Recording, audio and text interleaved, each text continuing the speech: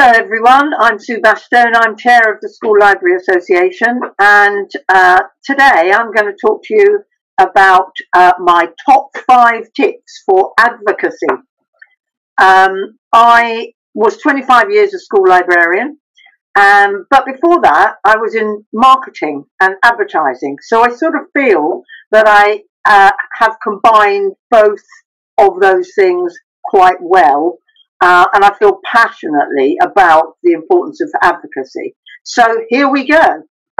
Tip 1. If you can plan regular events that you can shout about, and I don't mean great big things that take lots and lots of time, just things that maybe are small, maybe weekly or monthly.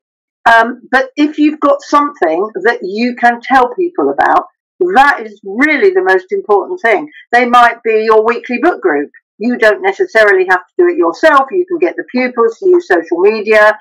You might have some dear time, drop everything and read. But although a lot of schools don't like that quite so much in big ways, you can do it in small ways. You can do it in the library. You can do it in the classroom. You can do it in a corridor. You can just have small groups and a bit of storytelling. And those little moments are things you can tell people about. Celebrate poetry, have an annual competition or just have a poetry slam, that sort of thing, and ensure that you do these things regularly. The best way of actually making yourself do something is to publish a literary calendar.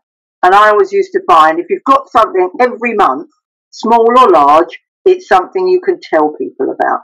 How you tell them, of course, well, there's so many ways you can do that. You can go to assemblies, you can hand out awards, you can obviously use social media, but I will come on to more ways you can do that. The most important thing is you've got to do things to tell people about them.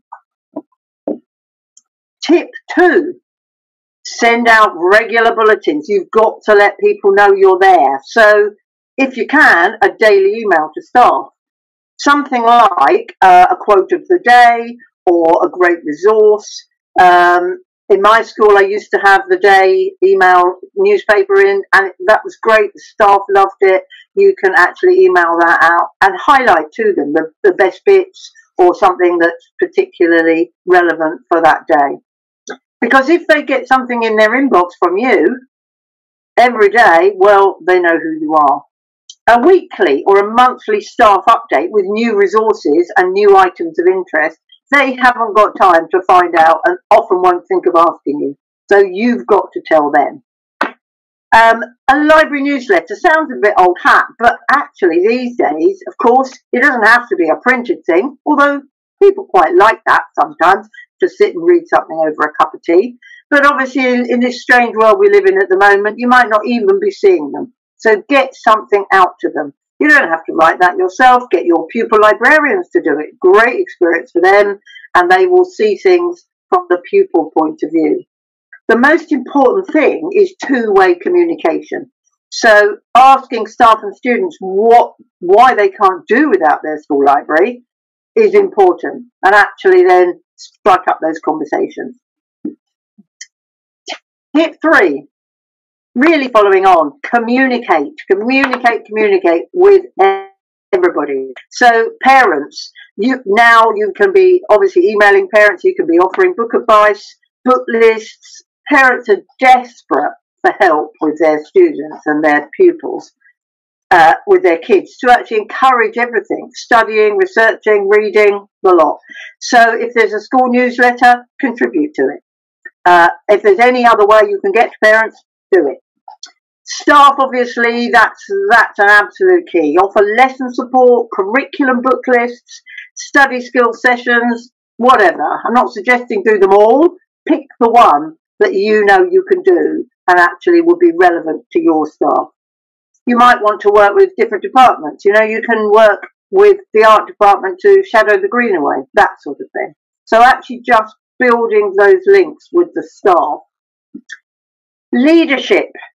At least termly update your line manager. That's really important. Tell them what you've achieved and also tell them what support you need to be able to do your job, because you can contribute to whole school development and they need to know that. And last but not least, of course, with your governors or those trustees, an annual report we've talked about in other scenarios, but actually that's really important. Keep a record of what you do and tell them every year. Tip 4, make contact with your local media. Now, nowadays people might say, well, obviously you've got a whole wide world out there on social media, so it's maybe not quite so important. But it's still probably worth getting in touch, and again, this could be via Twitter or whatever, with your local newspapers, because they're always desperate for nice stories, and everybody loves a reading story. And kids and reading, you can't lose.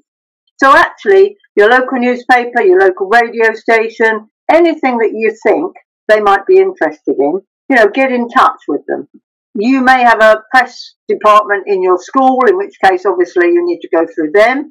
But if not, get contact, liaise direct. And just send in photos and offer to write a few words. Makes a big difference. Tip 5 is really the obvious one, which I've talked about all the way through, which is use social media. Obviously, we all do, and we all know what reach it can have. But sometimes in your busy days in the library, it is really, really difficult to make time to just tweet that simple display or something nice that happened, a conversation with a student. And those little things actually speak volumes. They're the things that we often don't find time to do. I know myself, I'm a great retweeter, thinking of actually things to do yourself and to promote yourself and your service are actually really good. So set yourself a target of so many tweets a week or whatever you think is appropriate.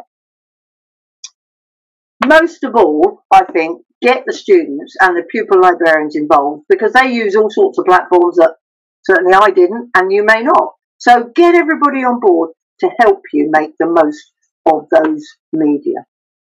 So there's my top 5 tips. I could say a lot more, but obviously I want to keep it short. Hopefully I've given you a few things to think about.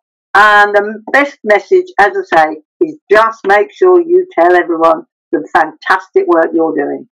Thanks for listening.